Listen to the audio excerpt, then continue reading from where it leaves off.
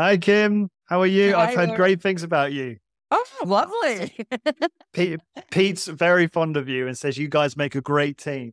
Pete is just fantastic. I love him to death. Oh, I love that. I love that. And you're excited about the new venture now?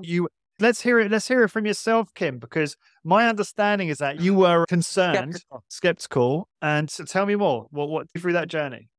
I wasn't really sure about doing it. I just wasn't, I didn't know enough about it.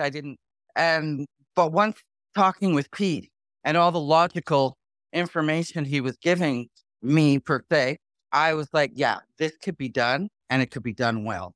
And he was very thorough with his answers, talk to you, not at you. That made a big difference for me.